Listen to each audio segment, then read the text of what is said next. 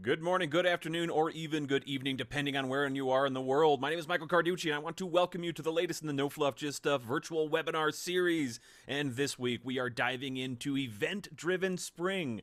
Now, spring has been around for quite some time, and a lot of what we as devs think about spring is the dependency injection framework that we get there. We think of these RESTful web services, but there's a whole lot more power just beneath the surface, and I am so grateful that we have a renowned expert on the topic, Mr. Craig Walls. Craig, welcome to the studio, and thank you for taking the time to join us here.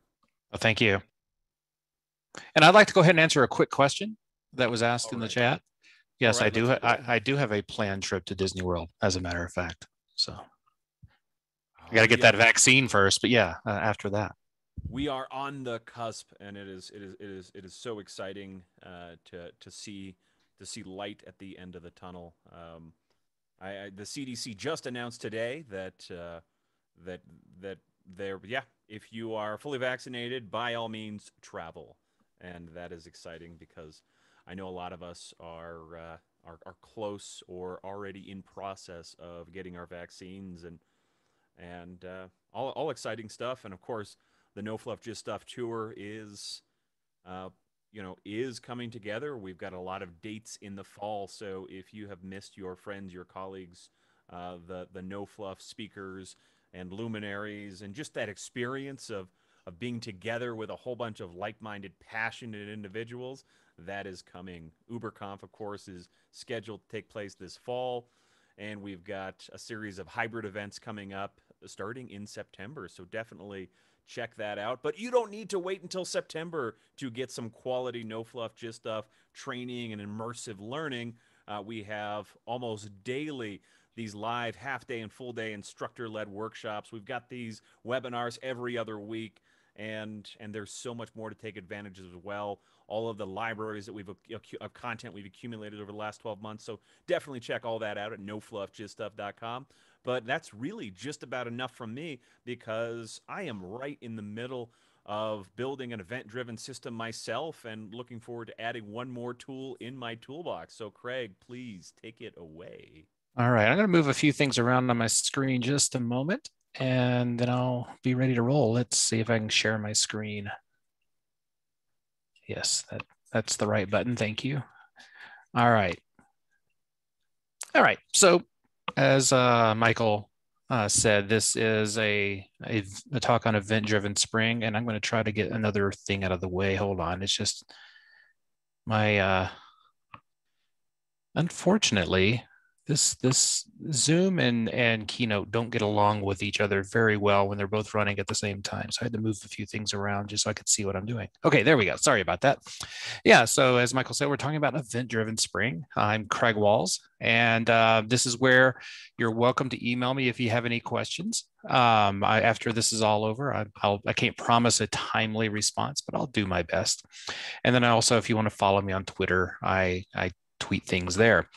And before we go any further, I do have to warn everybody. As everybody is at this point, probably you're still at home, you're still working from home, you're still, on a couch or somewhere. I have an office, I have a desk that I set up and all that. So I have a place that I'm comfortable to work from. But the problem is, I'm still at home, and I still have 3 dogs in the room, one of which is kind of a butthead and demanding when she wants to go somewhere. And any moment she might start annoying me. If I have to go on mute, I'm gonna do that and tell her to be quiet. But hopefully that won't happen. I have some horrible geeky jokes on standby just in case I need to fill some time. Awesome.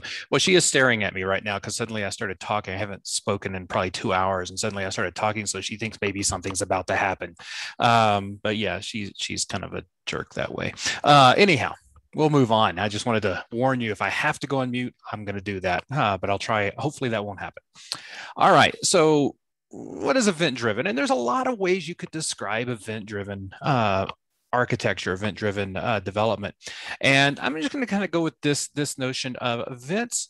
They model the real world, and basically what that means is they deal in state and how things change in a business or in some sort of organization, and how basically what happens is there's lots of small changes that take place to that state every day. Thousands of changes, constantly changing state. And every time that one of these happens, that means there's an event. Okay. And so you might think of this as an order coming in. You might think of this as a house being sold if you're in a real estate domain. You might think of this as a house going on the market if this is in a real estate domain. You might think of this as someone booking a flight.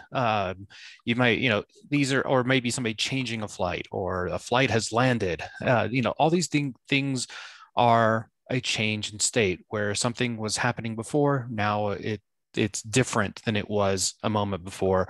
And so event-driven architecture, or what they call EDA for short, it deals with patterns for handling those events, and writing applications, writing code that deals with those events, and possibly in the course of doing so, creating new events as a kind of a side effect of the original event.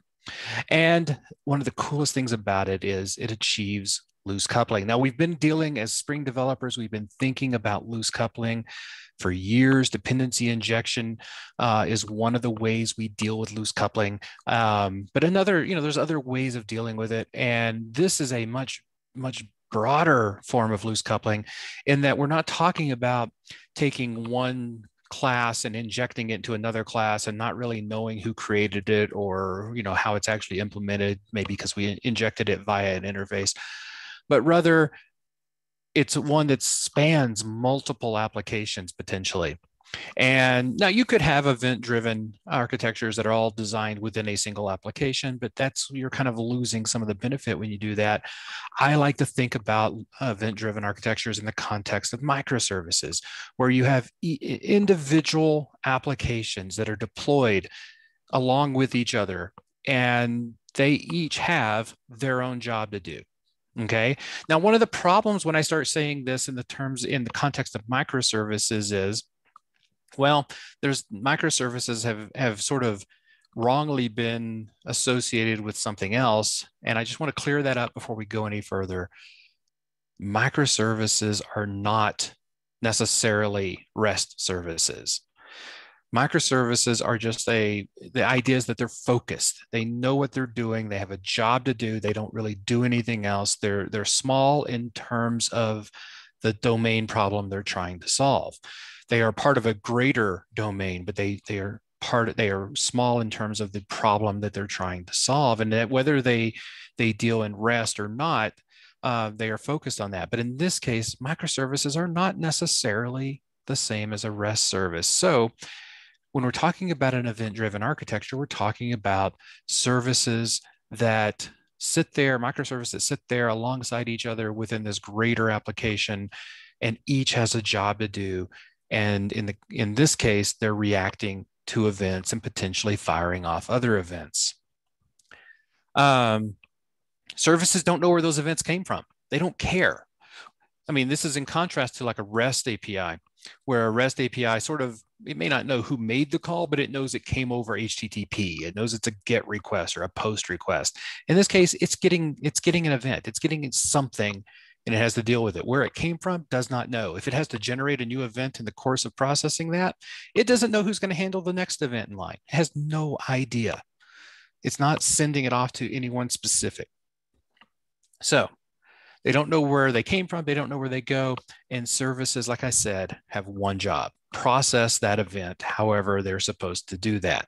That's it.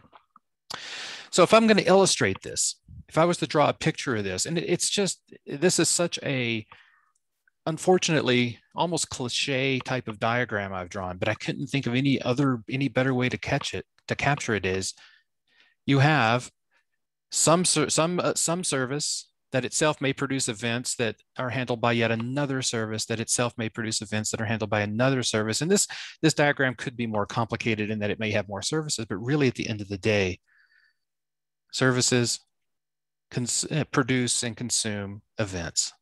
So The one we're going to talk about today, just for the sake of discussion, it's a pretty contrived example, I'll grant you. It's not something that I think that American Airlines or hotels.com or anybody like that is going to steal from me and start working with, because it's not quite that advanced. It's somewhat contrived and somewhat slimmed down for the purposes of doing an example. But the idea is we're going to have something that produces trips. It produces those events. And so the idea is we're going to create a trip. That's an event. And then we're going to have something that processes that trip. And in the course of processing that trip, maybe what we do is something like check inventory, maybe check, go ahead and take payment or something like that. I don't know, but so, just the concept of something that processes the trip. And in the course of doing that, the next thing it does is it passes off the itinerary. It doesn't necessarily deal with the trip processor itself, doesn't deal with scheduling the trip as much as it deals with maybe the payment processing. And then the itinerary goes off, and it goes off as a separate event that's handled by an itinerary scheduler that schedules it. And you can imagine, if you'd like here, there might be other boxes on the screen here that might do other things, like maybe send an email to the customer or something else. But just to keep it simple, we're just going to go with this. And again, I acknowledge upfront it's very contrived, very simple, very unlike what really may happen in the real world. But at the same time, at its underpinnings, the way that we fire off and handle events is very much the same as the real world, even if the domain I'm dealing with is rather simplistic. Okay, so when you're looking at a diagram like this, there's a lot of terms that you could throw around, and none of these are necessarily event-driven architecture official terms, but they're terms I use. They're terms that come from one of the Spring projects called Spring Cloud Stream, which we're going to spend a little time with. And so I'm going to kind of set the stage and settle what some of these terms are. To start off with, we have a source, and that's what they call it. They call it a source. Now, that source could be any number of things. And it could be something that itself generates an event. It could be something that maybe creates an event from some sort of external service. Maybe it does respond to an HTTP request. Maybe it triggers on a file dropping into a directory. Maybe it creates an event based on some message it received in a message broker. Maybe it creates an event based on an email that it has received. But regardless, there is something called a source that's sort of sitting at the very edge of this and generating events. Then those go off to one or more, and there could be several of these. There really doesn't have to even be even one of those. It could just be 0 of these, but the idea is there's a processor. And what a processor does is it takes in events, it handles them, but in the course of handling them, it produces output. It produces its own events. So when you think about what a source does, sources only produce output. Processors handle input and process output, and then they hand them off to something else, which may be another processor that does the same thing, or it may be a sink. And what a sink does, sinks take input, they take events, they process them, but then there's nowhere else for them to go, except for perhaps maybe somewhat like the source, they may actually leave the system at that point. They may go out somewhere else. For example, at the end of this itinerary scheduling, we may send an email to somebody, and that would be something where the event essentially leaves the system and goes on to someone else. Or maybe at this point we write it to a database, or maybe at this point we send another HTTP request to somebody else because that's the way we interact with them. But regardless, for the purposes of our design, for the purposes of this, we have 3 things: a source, which sits at the leading edge of the pipeline, a sink, which sits at the trailing edge.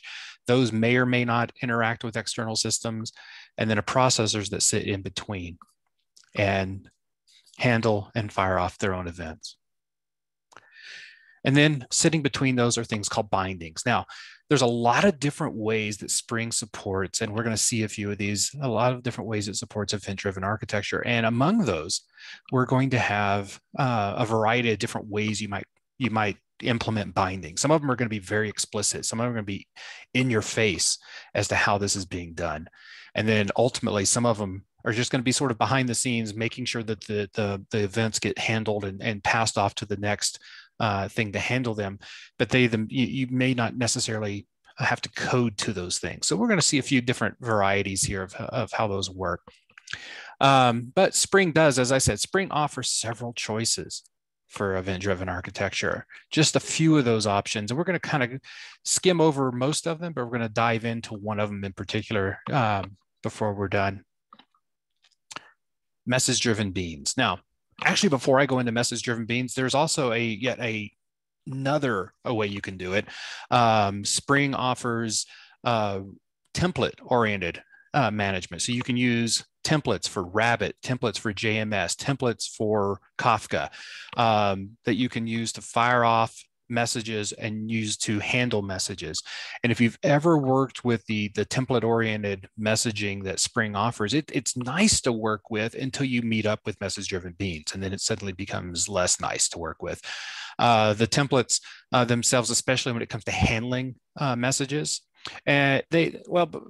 it's kind of ugly. They block, and you have to put maybe timeouts on them and stuff like that. It's just really nasty to work with. Message-driven beans make it a lot easier. They make it where you can annotate a method and say, I'm going to handle this kind of message. And so essentially the method gets invoked when that message comes in. Now, I do want to be clear about one thing here. Messages and events are technically quite different things, but events often are carried on messages. They don't have to be, but oftentimes that is exactly how event-driven architectures are designed, is they're carried on the backs of messages that pass through different brokers.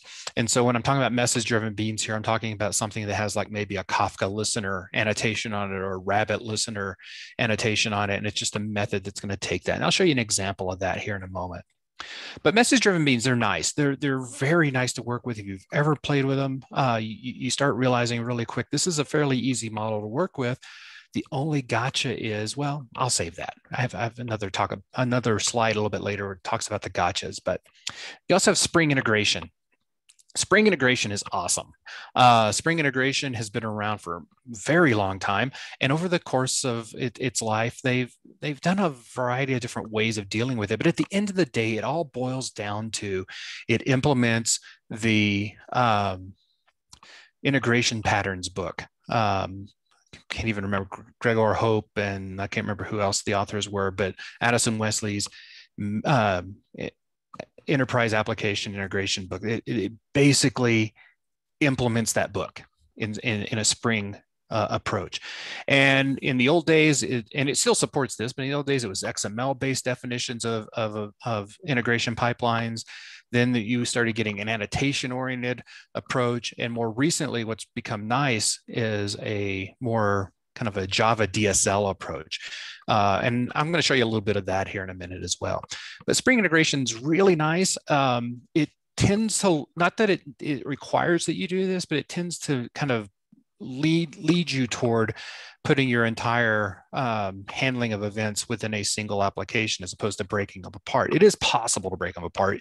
You just have to, within each one of those, start thinking about where's the next place this is going to go. But Spring integration is really nice to work with. In fact, it is the underpinnings of everything I'm going to talk about a little bit later. But then there's this project called Spring Cloud Stream. Now, I love Spring Cloud Stream. Spring Cloud Stream, and it basically takes and embraces the patterns that are exposed in Spring integration and allows you to define those in a much more microservice, much more loose coupled, much more distributed fashion. It's really nice to work with. And that's what I'm going to spend most of my time on today, especially toward the end. But it's good to know that Spring Cloud Stream itself is built on top of Spring integration, and to some degree is built on top of even message-driven beans. But yeah, it basically Spring Cloud Stream takes what Spring integration offers and makes it better, makes it more loosely coupled, makes it even less coupled to the framework itself, to the underlying what's the word, binders. It makes it even less coupled to those, and it's really nice to work with. Now, once you've got your hands around, or got your head around Spring Cloud Stream, and you've created a few of these microservices, you realize that there's a certain amount of work you'd have to do. It's not a lot of work, but there's a certain amount of work you have to do to sort of tie these things together. So you've created all these services. Now you have to tell them how they talk to each other. And you're going to see that as we start working through some of the examples in a moment. You're going to see how that works. But there's yet another project that has built on top of Spring Cloud Stream. I mean, you start seeing the stack build up. This other project is called Spring Cloud Data Flow. And what Spring Cloud Data Flow does, it does a couple of things. It does more than just Spring Cloud Stream. It also works with another project called Spring Cloud Task, which itself is built on top of Spring Batch, but we're not going to talk about that today. Spring, as far as Spring Cloud Stream and event-driven Spring works, Spring Cloud Data Flow builds on top of Spring Cloud Stream and takes away the necessity to define kind of how things get flowed around within each microservice, and they allow you to kind of bind these things together in a runtime. So whereas Spring Cloud Stream, each application is its own application, runs independent of each other. Spring Cloud Data Flow, that's still true, but Spring Cloud Data Flow is the runtime in which all that happens. And it is aware of each one of those individual applications, each one of those individual microservices, and it's able to decide how these things are wired together rather than leave it up to them to decide how they should be wired together. And then it's worth mentioning Spring Cloud Function. Now, I'm not going to spend a great deal of time on Spring Cloud Function, except for the fact that you're going to see some Spring Cloud Function code without me even intending to show it to you. Because what happened is with Spring Cloud Stream, several years ago, when the project first started, it was a very annotation-oriented approach to development. You would annotate your beans as being either a source, a processor, or a sink. And it required you to kind of define which one each one of those are by using annotations. But starting with more recent versions of Spring Cloud Stream, it's built on top of Spring Cloud Function, such that you can basically use the exact same programming model you would use with Spring Cloud Function. And these things, as a consequence, these things could, well, they don't have to, but they could run in a place like AWS Lambda. They could run in a place like Google's function, Google Cloud's function hosting. I mean, you could host these pretty much anywhere you can host any sort of what they call serverless applications. And I'm not going to spend a lot of time on that. I'm not going to actually run a demo in AWS Lambda or anything today, just because I'm always a little hesitant to do that kind of thing, and especially when the time is short to kind of interact with a cloud environment. But I'm going to run everything locally today. Just know when we get around to that, and I'll point it out again when we get there, that the code that I'm showing you is essentially Spring Cloud Function code. I'm just happen to be running it locally is all. Okay. So let's see some code. Speaking of that, message-driven beans. Well, they look kind of like this. Now, I'm picking on Rabbit. Just because I have to pick on something. And while Kafka is great and awesome, I got to be honest, I'm still kind of old school. I haven't really caught up to the Kafka world yet. I've written some code that interacts with Kafka. And at the end of the day, to be honest with you, the code that I would write wouldn't be dramatically different than the Rabbit code I'm writing anyway. It's just I feel more comfortable running a Rabbit server in a Docker container on my machine than I do Kafka, is all it really boils down to. But regardless, here we have a Rabbit listener. It's listening for a queue called trips, and it's going to send anything that's returned to another queue called itineraries. In the middle of that, this method's going to process that somehow or other, but along the way, it's going to take a trip, it's going to process it, and it's going to return an itinerary. The code that's under that comment there really doesn't matter. It doesn't matter at all. I mean, that's up to you. You can, whatever business logic is required to deal with processing a trip, that's what the code you're going to write. In the example I'll show you a little bit later, all I'm going to be doing is just logging the fact I got it, and how we process it's a separate issue. But regardless, as you can see, if you just sort of kind of squint your eyes hard enough that you don't really see those annotations, what you're looking at is just a method that takes a trip, processes it somehow or other, and returns an itinerary. That's it. What makes it message driven are those annotations. The Rabbit listener takes a event, it takes a message from the trips queue, and then when it returns an itinerary, it publishes a new one to the itineraries queue. That's it. Likewise, down at the bottom, that's a simpler one. That one does not have any sort of output. It's a sink, and so it's going to take things from the itineraries queue and process them, and that's it. So it seems really simple. The only thing that's really I don't care for this much is it does have an annotation called Rabbit Listener. I'm aware that I'm dealing with Rabbit. And if I wanted to change this code to work with Kafka, I would have to go everywhere I'm using Rabbit Listener and change it to Kafka Listener. And it would just, it's not the worst thing in the world, but it's just a little bit too obvious. It's a little too coupled to the underlying binding. And it's okay, but it's not what I would like to do. So message driven beans, they can work with reactive code. You can, instead of, in the examples I'm showing, I'm just dealing with trips and itineraries, but they could be fluxes of trips and fluxes of itineraries if you'd rather write code against Project Reactor and use a reactive coding model. Ultimately, the queue watching is handled by the framework. You're not having to write like you would with a template where you're having to sit there and request messages and just wait for them to show up. No, all that's handled under the covers by the framework. You just annotate your beans as saying, I'm going to be a listener for this queue, and I'm going to handle those things. You annotate your method more than anything. I'm going to handle those things. There's no clear way. It's not like it's impossible, but there's no obvious way to break processing into distinct operations. It would be very easy for you to handle a message coming in for a trip and do all the work yourself in that one method. It's not that it's impossible to break things apart. It's just no clear way to break things into distinct operations. It's not necessarily encouraged. And in fact, in my history, I have written lots of code handling messages using things like Rabbit Listener and Kafka Listener, and before that JMS Listener, where I ended up having a method that either itself was rather long or called out to other methods, effectively all within the same JVM. And so no clear option for breaking this apart, although that send to at the end, that seemed to be kind of your clue that you could send it to somebody else for further processing. It is coupled to a message broker. Basically, I'm choosing Rabbit. And I'm choosing Rabbit both in my, let's go back to that slide. I'm choosing Rabbit both in my handle message for trips and in my handle message for itineraries.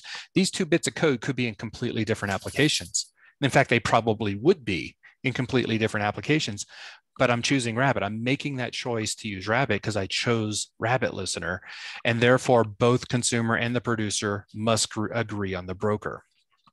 At the end of the day, though, you have support for JMS, RabbitMQ, or Kafka, and there's a few other options out there as well, but those are kind of the three big ones, and nobody does JMS anymore, let's be honest. Okay, moving on. Spring integration. Now, Spring integration, again, it's lived a while. It's done things a lot of different ways. There's been the XML approach. There has been the annotation approach. But what I'm showing you here, it's a little bit messy to look at in a slide. I got to tell you that. In my IDE, it looks a little less messy. But Spring integration has a Java DSL approach that is actually quite nice to work with. And essentially what it's saying in this case is, I am going to define a bean of type integration flow. And the integration flow is going to do a few things. And what I'm doing here to start with is, if you look at that from line about halfway down, I am going to be listening for a message from the trips queue using an AMQP message source.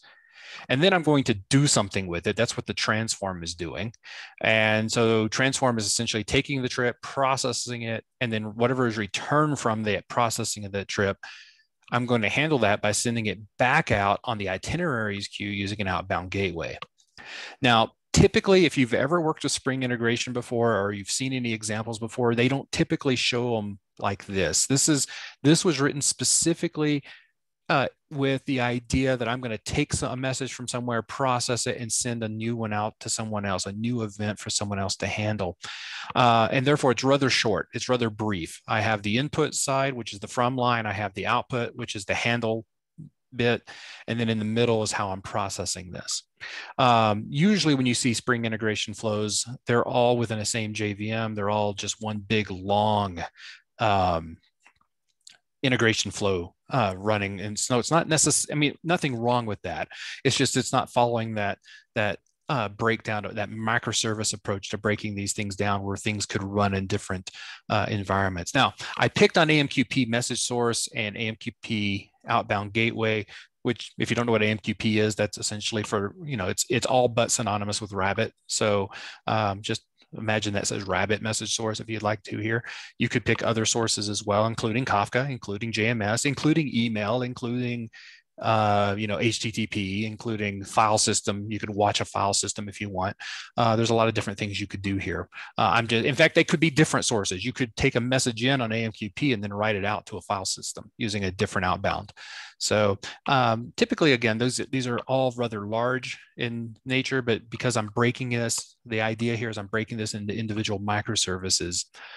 I have it rather simple. The flow is really simple. It has where things are coming from, where things are going to, and in the middle, what we're going to do with them. And that's it. Okay.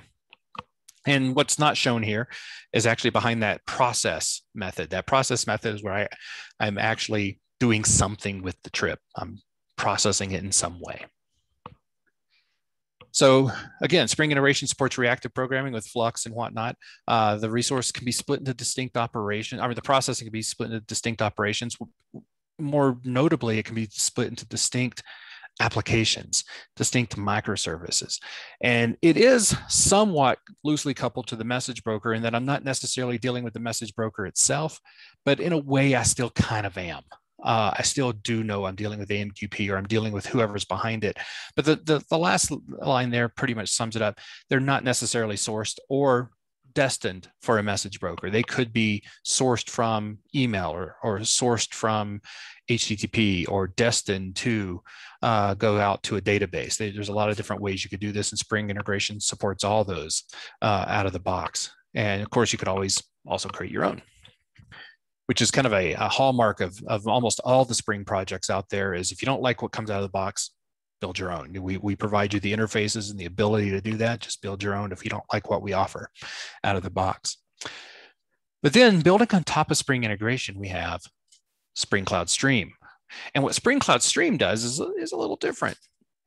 Here we've declared a bean of type function. Notice that's Java util dot whatever function. It's just part of Java. It's not even something Spring's defined. It's a bean of type function that has an input of trip booking and an output of itinerary.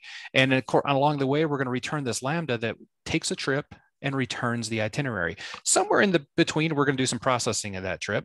And how that's processed, again, is up to your business logic. It could be processing the payment or whatever you need to do to process that trip. But in the end, we're going to publish out an itinerary. Now, what's really cool about that first box up there is that is identical, exactly the same code you would write if you were writing this using Spring Cloud Function and publishing it to AWS Lambda. That is exactly how you would write the same code. What makes this a Spring Cloud Stream function is that bottom box. We're telling it where things are going and where they're coming from, where the trip is coming from, and where the itinerary is going to, all in configuration. Now, this configuration, the way I've written it is, when we see the running example in a moment, is in your typical application.yaml file, but it could be from any source of properties. It could come from, environment variables. It could come from JVM system arguments. It could come from an external file. It could come from Spring Cloud Config Server. There's a lot of different places that could come from. I'm just doing it within the application itself. And what I'm saying here is process trip. Notice that name there, under bindings, process trip is the same name as the bean. So the bean is given a name that is the same as the method that defines the bean. Unless you tell it otherwise, by default, it is going to use that same method name. So the name of the method that defines the bean is called process trip. Therefore, the bean name is process trip. Therefore, in the bindings, the first part of that binding name is process trip. The second part of that is the direction it's going in. Is it coming in or is it going out? And then there's an index. And the index basically means, in generally it's 0. But it is possible. It is possible to write more interesting stream processing where things could come in from multiple sources and things could go out through multiple directions. And that involves working with tuples and all sorts of fun things like that. Your function would still be the same, but instead of returning a trip booking, or I'm sorry, returning an itinerary or taking in a trip booking, it might take a tuple of those things. So it could bring in multiple things. And the idea here is if you did have an index that was 1, then the tuple, the second item or the 1th item, I guess, in the tuple is the one that would go out on the index 1, and the 0th item would go out on the index 0, or vice versa if it's coming in. It would be the same idea. So just kind of sum that up again. The bean name The bean that defines the function bean is going to be that first part. The direction is the second part. And then the index, if you're using it, if you're using tuples to take in multiple inputs and multiple or return multiple outputs, that's going to be that last part. But typically it's 0. Typically you won't be using that often. Oops, I meant to actually spend a little bit more time on that slide. Hold on. There we go. Well, nope, wrong slide. Sorry about that. There we go. Maybe this will be it. There we go. Okay. So once we've defined, okay, process trip, how's the stuff coming in, and process trip, how's it going out? We've said destination, and we're saying the stuff that's coming in is going to come from the trips queue. The stuff that's going out is going to go out on the itineraries queue. And then we have a group that's associated with that. It's essentially kind of a name spacing. So if you have multiple trips or multiple itineraries queues, the Starport 75 or Starport 75 here name is what kind of gives it more of a namespace around that queue. So we know that we're dealing with that one versus somebody else's trips or itineraries queue. And so it's essentially what group supports or provides as a sort of name spacing. So little trivia that you can, I'll go ahead and put into this. You can put your answers in the queue if you'd like. See if anybody knows why I chose Starport 75. But with that, I'll move on though. I won't go into it any further though. If you can identify what Starport 75 is, that would be awesome. All right, so schedule itinerary. This is the reason I'm showing you this. It's really not much different than the previous one. The only difference is it's not a function, it's a consumer. Consumers take input, but they don't produce output. So in this case, I'm only taking an itinerary and I'm doing something with it. So essentially this is a sink is all this is. So we have here, the bindings are essentially the same. Schedule itinerary in index 0. We're going to take stuff from the itineraries, the Starport 75 itineraries, and we're going to process that. And yes, Richard, Starport 75 or Starport 75 more accurately is the unofficial nickname for Space Mountain in Disney World, opened in 1975. Cool. Glad somebody got that. All right. So Spring Cloud Stream processing easily split into distinct operations. In fact, it's kind of hard not to some degree. The message broker is the binding, but you don't notice that none of this code. Let me go back to the slide again. None of this code says that I'm dealing with Rabbit or Kafka. None of it does. It doesn't know. There is a message broker, yes, but it's the binding underneath. It's not in the code itself. Ultimately, what that means is the library I choose to add to my build will determine whether I'm dealing with Kafka or Rabbit, but the code has no idea. If I wanted to switch from Rabbit to Kafka, all I would have to do literally is change a dependency in my build and rebuild it. And suddenly I'm using a new message broker binding. And again, events are not necessarily sourced from a message broker. They travel along a message broker within the flow, but the original source and the ultimate sync, if they leave the flow and go somewhere else or come from somewhere else, that could be anything. I could write a source that pulls from handles HTTP requests and produces events. I could have one that looks at an email box, an inbox, and produces events. I could have one write out to an inbox, or I'm sorry, to an outbox, write out an email if I want to, or write to the file system if I want to, is in my sync. I mean, there's nothing about it that says I can't do that. What's also important to understand, even though I'm not going to really dive into it, especially given the time we have, I'm not going to dive into it in any great detail. Spring Cloud Stream also has a very, very rich library of pre-built. There's a variation. There's starters, and there's also some applications. The idea that there's some that handle common problems. That, like, if you do want to read from an email box, you don't have to write that code. We can provide you with that piece, and then all you have to do is sort of just include it in with the rest of your flow. So there's already stuff baked in for a lot of common uses. I'll talk a little bit about that in a minute, but before we do that, I just want to show you a running application. I want us to show you something that really runs, and to do that, I need to move some windows around. Bear with me. There we go. I couldn't even get to the top of this to move it around because I had other things in the way. And I realize you may not be able to, it may be a little small on the left-hand side. When I pull the code up, I'll zoom in as necessary. So, so here is, let's start off with I've got 4 different projects. Trip domain really is just defines a couple of domain types, itinerary and trip booking. We won't worry too much about the details of those. You can kind of infer what those look like based on what I show you in the others. But I do have one called trip source. And what trip source does is it's just a regular Spring Boot app. It actually has a lot of code in it right here, but most of that code is the purpose of that code is to generate random trips. The bulk of it is just to generate random trips. The main bit of code is this one that's right here between line 42 and 52, where I have a bean of type supplier. Supplier is the opposite of consumer. It produces output, but it doesn't take any input. So I've got this supplier that's randomly generating trip objects and or trip booking objects, and it returns those. And by the very nature of how Spring Cloud Stream works, by just simply declaring this bean, it is going to every 1 second, it's going to generate a trip. That's configurable. You can tell it otherwise, how often you want to do it.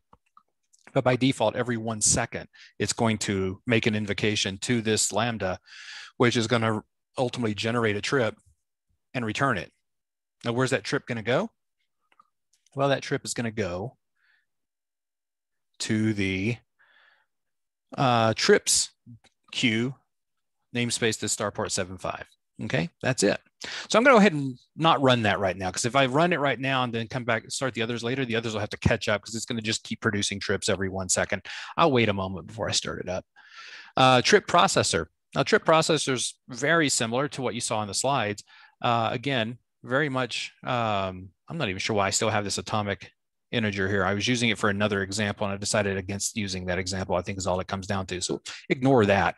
The main thing is here at the bottom, we have a bean of type, it's a type function that takes a trip booking, returns an itinerary. It's called process trip. And it's simply the way it's going to process the trip is simply by logging it. You could imagine here that maybe we're actually taking payment. We're actually processing the payment, the card number, and making sure that it's valid and that they have the funds to pay for their trip. And then maybe that's what we're doing here. Maybe there's other processing going here. But for now, we're just going to log it.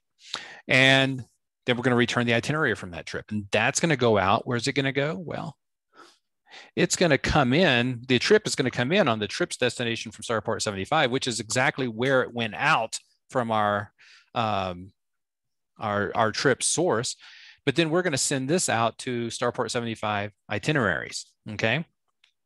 And then finally, we have an itinerary scheduler, which again, doesn't do anything exciting here, but you could imagine, if you will, that instead of just logging it, what it does is maybe it writes it to somebody's calendar, or it sends them an email, or writes it to a database or something. It maybe deals with some, airlines booking system and tells them, hey, this trip should be scheduled now, go for it.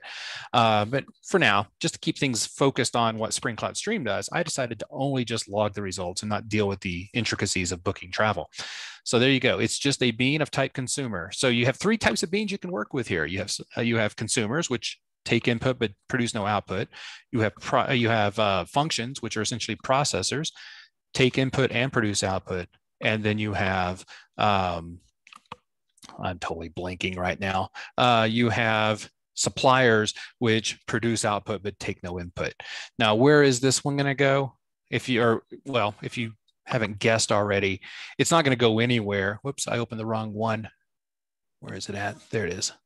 It's not going to go anywhere because I don't have an out defined, but I do have an in defined that says it's going to pull its itineraries from Starport 75 itineraries. Cool. So let's go ahead and start that up. And I tell you what, I'm going to start all 3 of these at once. And it's going to be a little hard to follow because it's going to tend to, I think my IDE is going to tend to want to focus on one of the logs for these. But we'll see. Okay, it's all slowly starting up.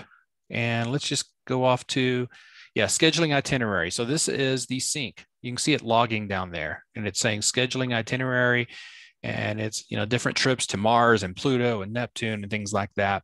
And for different starting and ending dates. If I were to click on over I can see the trip processor. You can see this is just processing the payment card. That's all it's doing. It's getting whatever the random payment card is. I think I only have two that it can choose from. Incidentally, those are not valid credit card numbers, but they do valid pass the Lund check. So they're valid in the sense that they are sort of like credit cards, but I doubt you could buy anything with them. And then trip source, well, it's just generating trips and sending them off. So it's logging that every time it does it. And that's it. That's how I tied this all together. The one thing that I need to point out one more time before we go on is notice how all these sort of just know, not necessarily what application they came from, but they at least know their queue. They know exactly where they're pulling their stuff from, and they also know where they're going to be publishing it to. And I point that out simply because that's kind of important to understand as I move on. And to do that, I'll click this button. There we go. We're going to talk a little bit about Spring Cloud Data Flow. I just don't have the time to go into it in any great detail or even run it for that matter. But Spring Cloud Data Flow builds on top of Spring Cloud Stream and Spring Cloud Task. Specifically with regard to Spring Cloud Stream, it provides a number of out-of-the-box sources, processors, and sinks, which are themselves Spring Cloud Stream applications, already predefined for common uses. So if you look at this list, I'm not going to go over the list in detail, but you see all sorts of places where events could be sourced. They could be sourced from HTTP. They could be sourced from the file system. They could be sourced from email. They could be sourced from S3. And likewise, syncs could go out to pretty much, it's not exactly one-to-one, but there's a lot of the some common elements under syncs as well as sources. In fact, I'm not even confident that this is the complete and correct list. There's probably a few I missed along the way because I'm looking at a few of those and wondering why there's not one in the other one. So I may have missed a few things when I created these lists. And then there's a lot of common processors for doing things like splitting into multiple, having messages go multiple paths. So maybe you take the payment processing and send it one direction, and you send the trip processing a different direction. And then later you can bring those back together. For example, and there's other ones that you can use like Groovy or Python. Actually, I don't know if Groovy or Python scripting to kind of script these. And so you can write your processor where you have a little bit of custom logic, but it's really like a small script or something that does the processing as opposed to writing a whole bit of Java code by hand. So you have some options there. But ultimately, when you're defining Spring Cloud Data Flow, you define them in two ways, either using DSL. And so this isn't a stupid example, but it basically listens for post requests on port 9000. It takes whatever it gets and transforms them. And using an expression called hello world. Basically, this example is really stupid. All it does is take whatever it comes in and just transforms any event into the string hello world. That's all it does. And then finally it logs it. And if you look at this, it's using those pipe delimiters in between. That's very similar to how you might use piping if you're on a Unix system. This thing takes what it gets and pipes it to transform, which takes what it returns and pipes it to log. And it's just this little DSL you can use to define your streams. And of course, I'm showing the out-of-the-box HTTP transform and log components here, but you could also plug in your own components. And the way you do that is you ultimately just write Spring Cloud Stream applications. The way I showed you before the example, you take those exact same kind of concepts, you register them with Spring Cloud Data Flow, and then you can string them along like this in the DSL as well. You can also, there is a UI for it. Now the the dashboard's a little bit constrained. If you can't read that, that's okay. Just understand that what you can do is you can literally draw lines between your components and kind of zoom in a little bit on it. You could do all sorts of things like take time, log it, time, transform it, and then log it, time, transform it a different way, and then log it. You can basically define all your flows graphically if you prefer to do that. What's really nice about using the dashboard is the dashboard lets you work either way. If you want to use DSL, use DSL. If you want to draw a picture, and no matter where you're editing it, it goes back and forth. So if you change something in the picture, the DSL changes. If you change the DSL, the picture changes.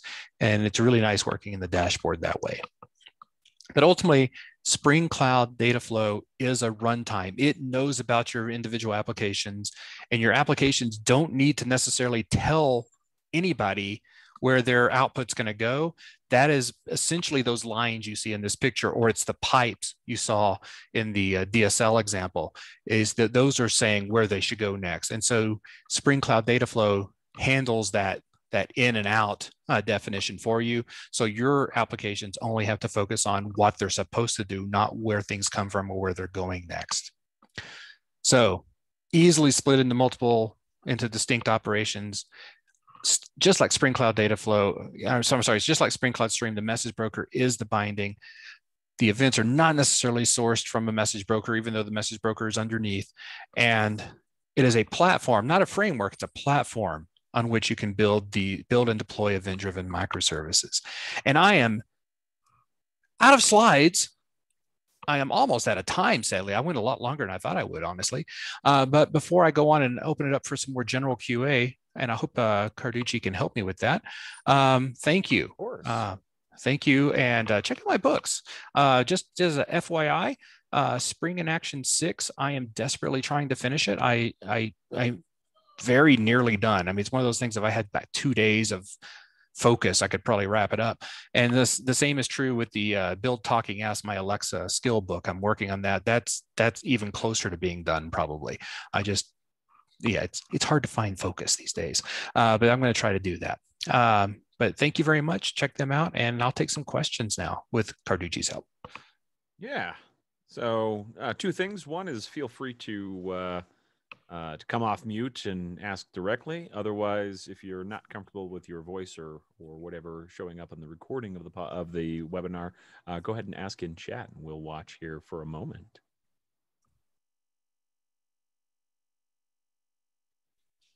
But while we're waiting, Craig, are you anticipating? Are you going to be? Well, let me ask you this: do you have any workshops coming up on the virtual workshop series? It's funny you should mention that, because I think it's later this month. I don't know the date, but sometime later this month, I'm actually doing a workshop on event-driven Spring. I'm going to go into a lot more detail into all the various things that I mostly glossed over this time around. Oh, how about that? That is Thursday, April 22nd, 11 a.m. Eastern, 8 a.m. Pacific. That's Earth Day, isn't it? No, or is it Friday that's Earth Day? I have no idea. I've lost all concept of time and holidays and everything else. Every day is the same as the last. I've been in Groundhog Day for at least. That's Earth months. Day. That is Earth Day. But do check that out. That is half day training, diving a lot deeper into this topic. But we do have a question from Billy. When Spring Data is involved, can you discuss transactions and rollbacks at a high level? When Spring Data is involved, yeah. I mean, at a higher level, dealing with transactions across these various microservices. In fact, never mind talking about Spring Cloud Stream or anything like that. Just in general, talking about transactions as it pertains to microservices. I'll be quite honest. I can't speak to it to a great deal, other than to say, you design your microservices such that they are eventually consistent. And you don't necessarily have spanning transactions, although there are ways of doing that. There are still absolutely ways of doing that. Generally speaking, the idea is you design them such that they are eventually consistent with each other. You don't worry about them. Now, internally within each one of those, yes, transactions are just like if it was in any other application. You use, the good old transactional annotation and use some of the built-in transactional support that Spring offers, but cross microservice transactions are a whole different beast. And I can't speak to those to any great detail, other than to say, you just generally design them so that it's okay that this one thing does its job, and if another one fails to do its job, then it's that other one that needs to be reconciled, not this. So in this case, it's probably a bad example, but in this case, I may handle the payment, which now I've taken money from a customer, which may or may not be. It's good for me if I'm the business, but now I haven't booked the customer's trip yet because maybe the booking failed. If that were the case, then the customer is going to be upset with me. But the idea is I would deal with that as a separate matter, and I would deal with the reconciliation of that, and eventually it would get booked, even if it's not booked automatically, because those are distinct things. Each are distinct problems that are being solved. They're related to each other in the concept of booking a trip, but they are distinct things. And so if one of them passes and the other one fails, then I reconcile it eventually. I don't necessarily have to deal with it in a transaction. And I think, one thing I've observed is that as developers, we get a little bit we're reasonably comfortable with the notion of decoupling our code, but we still struggle with decoupling our thought process, or certainly I struggle with that because if I'm building a system, it's like, okay, there's this whole sequence that happens, and it's really hard to kind of break that up and and and and get into this mindset where I don't care who's producing events and I don't care who's consuming events. I have one responsibility, and it's do this. And and so, for example, if we go into the e-commerce, the e-commerce use case, if you will, somebody submits an order, that's an event, right? And something picks that up and maybe it updates inventory or maybe charges the credit card. The credit card charging is an event, so we update the inventory now because somebody has like got that lock on there, and oops, we don't have something. Now, that's just another event. Mm-hmm. And so like when I think of an event-driven system, my rollback is not something where I'm trying to like chain all these things together in like a saga or anything like that. I want to just say, oh, there's a problem here. We need to.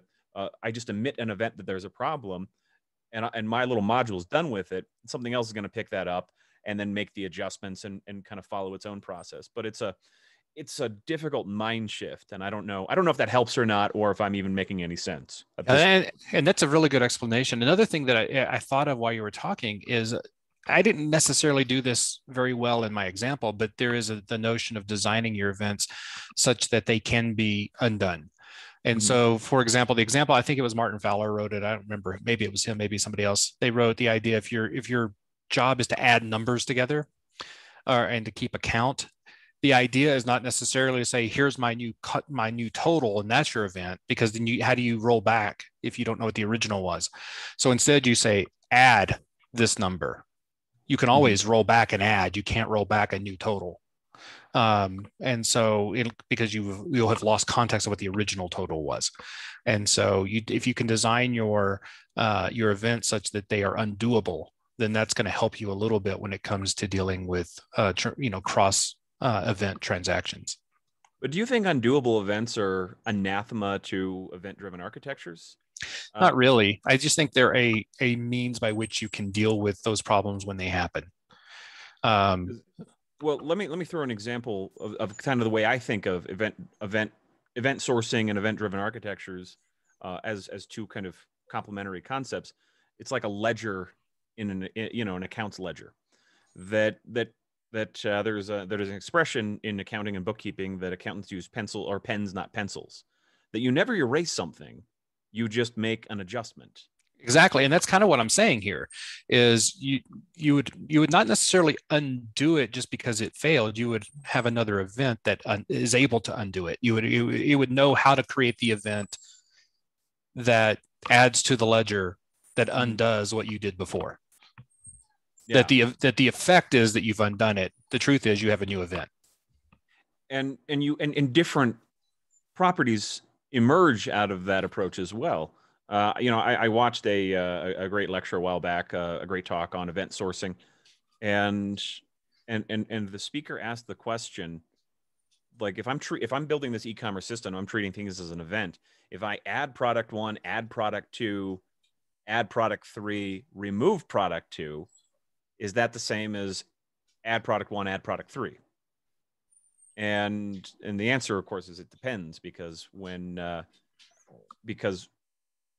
the fact that they added and removed that, if you just did an undo there, you lose fidelity on some useful insight. So what are the things people are putting in their cart and then taking back out, for example? But can you order a pizza with extra cheese and then cancel the pizza but still get the extra cheese? Yes, exactly. There's another question here from Mac. So Google supports PubSub capability in its cloud. Any comments on applying this to anything on GCP? I got to be honest with you. I know so very little about GCP other than the fact that I've deployed a few Lambda type functions out there, and I use it for hosting some just very simple HTTP sites. That's all I know about GCP. But yeah, I wish I could answer you better on that, but I just don't know. Yeah, I can certainly speak to like the event bus and similar capabilities in Azure, MSK, Confluent Cloud, but I don't think I've even so much as logged into GCP ever. So we got a few more questions coming in. Can we use these message-driven beans as part of Pulsar, Lambda transformer functions, or Pulsar topics? Um, Help me out. What's Pulsar? I'm sorry to expose my ignorance, but what is Pulsar? I too am going to have to Bing this.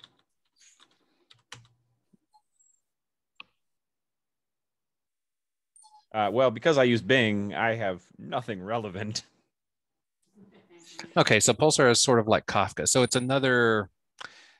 I'm going to abuse the word Kafka for a moment, and I'm going to be beat up by people who know Kafka really well.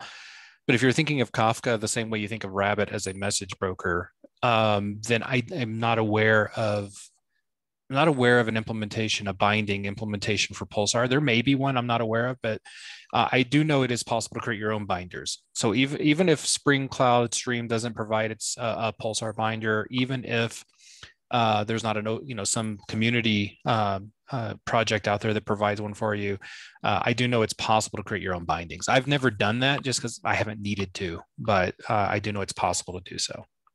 Oh, so there's a comment here expanding on what Pulsar is. Take the best parts of Kafka and expand on them to solve problems that were out of scope of Kafka's original design. Ease of scalability, particularly in large organizations with multiple segments of users. Natively supports, wow, multi-tenancy geo-replication. This is good to know because I'm trying to build a multi-tenant Kafka cluster right now. Role-based access control, segregation of billing, tiered storage model, uses Bookkeeper and Zookeeper. Interesting. So, well, Yeah, if it is as good as Jonathan says, uh, somebody is probably going to beat you to having to build that right. custom binder. I mean, if it is still a Kafka under the covers, then it's possible that it just works. You may not be able to take advantage of those new features, but if it's like Kafka but not Kafka, then yeah, you'll probably need a custom binding, and so probably somebody else has done it already, or if not, you could do it yourself. That might be a fun open source project for you to start.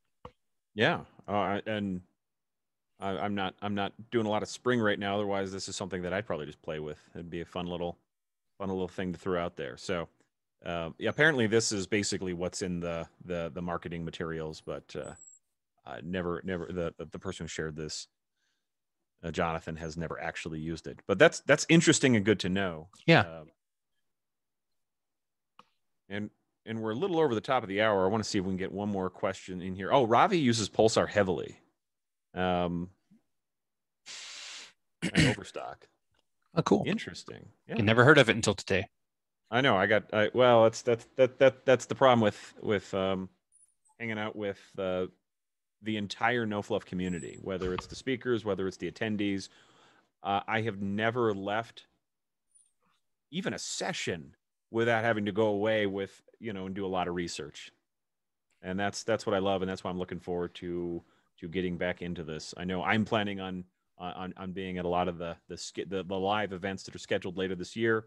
I'm getting, I will be fully vaccinated soon, as many of us will be, and looking forward greatly to that. But do check out nofluffjuststuff.com if you want to register for Craig's half-day workshop on this topic. It is a great opportunity to spend the morning with the master and get some more tools in your toolbox. Of course, there's a whole lot of these. There's a whole selection of these. All of these are at nofluffjuststuff.com. You can catch the replay there. You can sign up for future webinars and check out all of the great events that are coming up here soon. One other question here came in from earlier. Any tries of SC functions on Riff?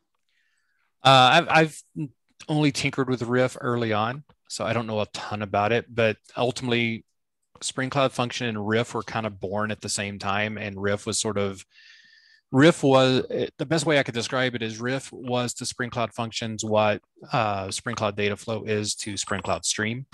So if you're talking about Spring Cloud Function, yes, I don't see any reason why it wouldn't work on Riff because it ultimately end of the day, it was at least originally it was the same developers working on them. I don't know if that's still true or not. So I don't see why it wouldn't work. I just don't know. I haven't done much with Riff other than tinker with it when it was first announced a few years ago. Well, right on. Well, I think at this point we're going. Oh, there's one more here. It came in late because of time zone confusion. Is the recording being shared? Yes.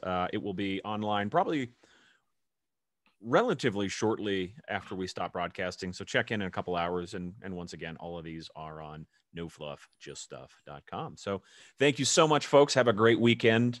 I know for some people it's Good Friday. For others, every Friday is a Good Friday. So whatever your observations and beliefs and everything else, have a wonderful Friday. Have a wonderful weekend, and look forward to seeing you online again soon and in person in due course. I thank you.